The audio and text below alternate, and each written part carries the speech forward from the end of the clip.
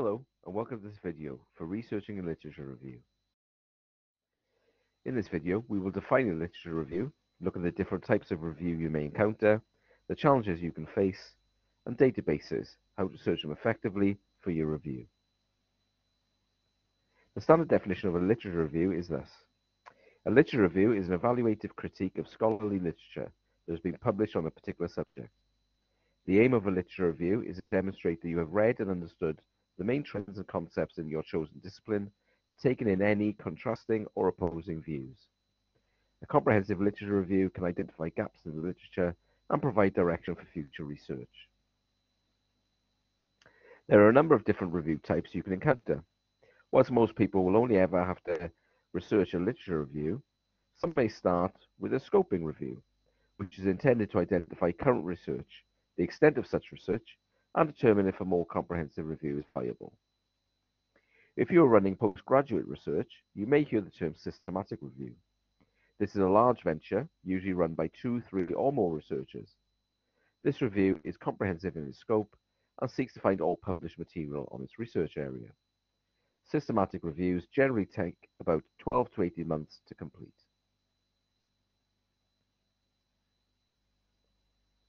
Some of the challenges faced with reviews can be knowing how to start your research. Do you go wide in your subject area or search parameters and then whittle it down, or start very narrow and specific, then widen the search? This can change during this research phase. Having an understanding of what items to include or exclude, either in your search parameters or when critically assessing and analyzing the information you've found in your research results, is important. Make sure that they are within the scope of your question and that they are relevant. Knowing when to stop searching sounds easy, but many researchers found that ending the search for literature a difficult one. Maybe set a hard deadline for yourself to know when to stop searching and when to start writing.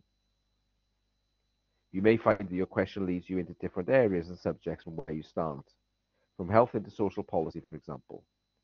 Be careful not to stray too far away from the area you're researching. Your research question should be the following: specific, focused, clearly formulated, and well defined, leaving no room for ambiguity or interpretation. Here we have two research question examples. These tips are useful if you are creating your own research question, but are also handy if you are addressing a set question. Why are social networking sites harmful? The question doesn't specify which social networking sites the researcher is looking at, what kind of harm the sites are causing, and assumes that this harm is proven and/or accepted. This is an example of a poor research question.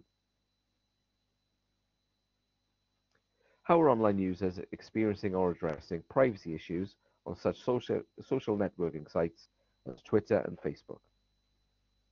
This question is far better as a research question because it specifies particular sites, directly names the type of harm, and shows who the issue is harming.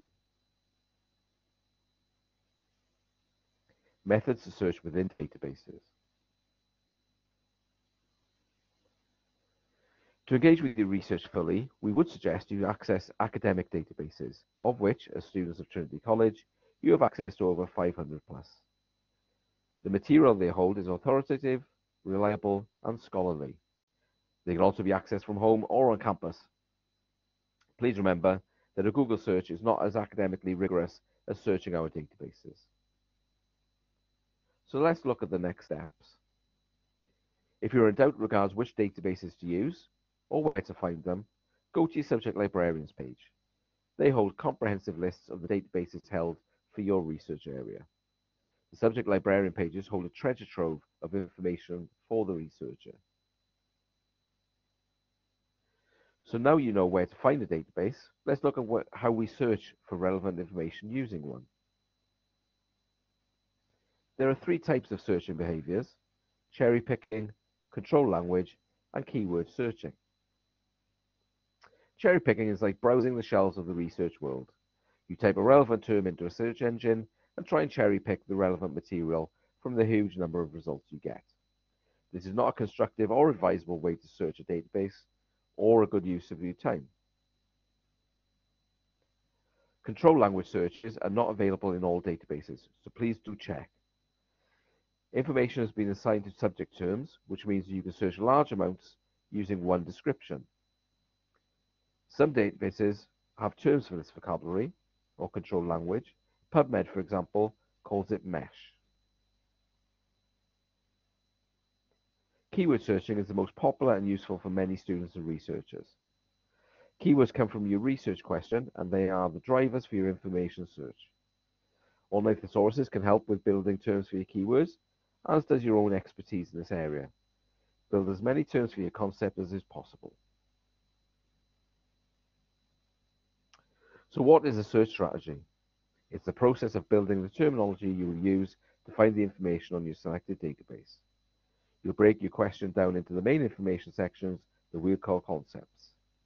You'll then build keywords and terms for each of these concepts, and then decide which databases you will search with these keywords. It may be easier for you to write this down so you can see your concept and keywords being built in this fashion. This is down to you as the individual researcher.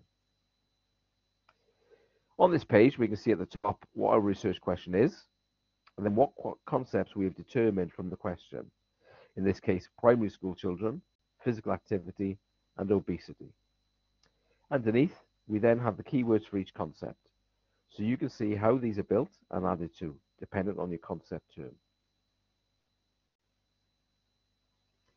And or not. Known as Boolean operators, they are three words which will allow you to broaden, narrow, or exclude keywords in your database searching. So, we use or, remembering the term or is more, to broaden our search, to get, in this example, results for both back pain or backache. We can always also use a truncation, in this case an asterisk, which can search for the pluralization of terms. Here you can see therapy, therapies, etc., when the wildcard truncation is used. As mentioned, using and will narrow the search. You can also see quotation marks being used.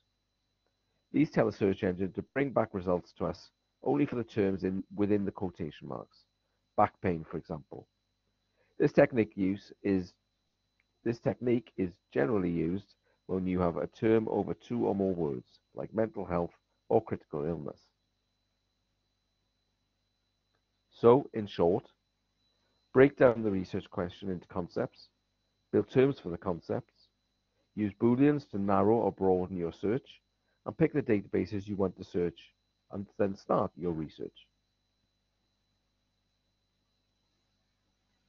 It is worth mentioning at this point the difference between research and review papers and journals. You will encounter both during your research, and so it is worth remembering that research papers are a primary source and excellent for review research. They report results of original study, data comes from the authors, and they usually have a standardized format, which makes it easier for the research to analyze and incorporate. Review papers are secondary sources, reviewing other papers and do not contain original research. Be aware when you are analyzing your search results that you have the correct type of papers for your review. Also remember you have access to other resources such as institutional repositories like Trinity's Tara open access site, which holds a huge amount of information from a number of areas. Other open access sites include the Directory of Open Access Journals, or CORE. There is also Google Scholar, which is useful for search after using academic databases, and Lean Library, available for free through Trinity Library's website, is an extension that sits in your browser and pops up when you have alighted on material that is accessible in Trinity's database. It provides you with rapid access to our digital content. All of us, though, may require help at some time or another.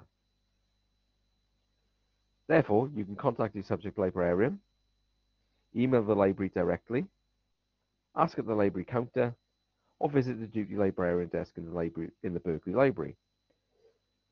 Do also check out our other videos available through our YouTube channel or through the library website.